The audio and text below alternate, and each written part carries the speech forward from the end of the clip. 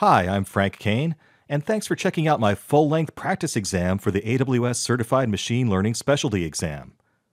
I passed the exam myself on the first try, in addition to the Big Data Specialty exam that it builds upon, so I know exactly what to expect and how to pass. I've also worked for Amazon myself for over 9 years in the field of machine learning.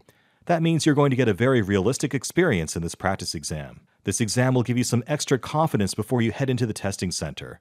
The actual exam is every bit as difficult as you've heard, and just knowing AWS services isn't enough. Just like the real exam, this practice exam also tests your knowledge on topics like regularization, hyperparameter optimization, feature engineering, deep learning, and data science. You'll also be tested on the depth of your knowledge on AWS SageMaker, Comprehend, Recognition, and Translate, and services used to prepare your training data, such as Kinesis, S3, Glue, Athena, and Spark. This course is for anyone who intends to take the AWS Certified Machine Learning Specialty exam.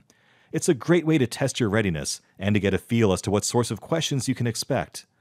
The exam guide and training materials provided by AWS really don't prepare you for many of the topics that are tested, but this practice exam will give you a valuable taste of what to expect. Just like the real exam, it consists of 65 original questions with a 3-hour time limit with the same topic breakdown and difficulty you can expect when you're inside the testing center.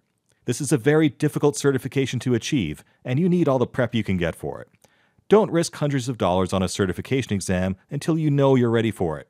Buy this practice exam and find out just how ready you really are. Good luck in the exam.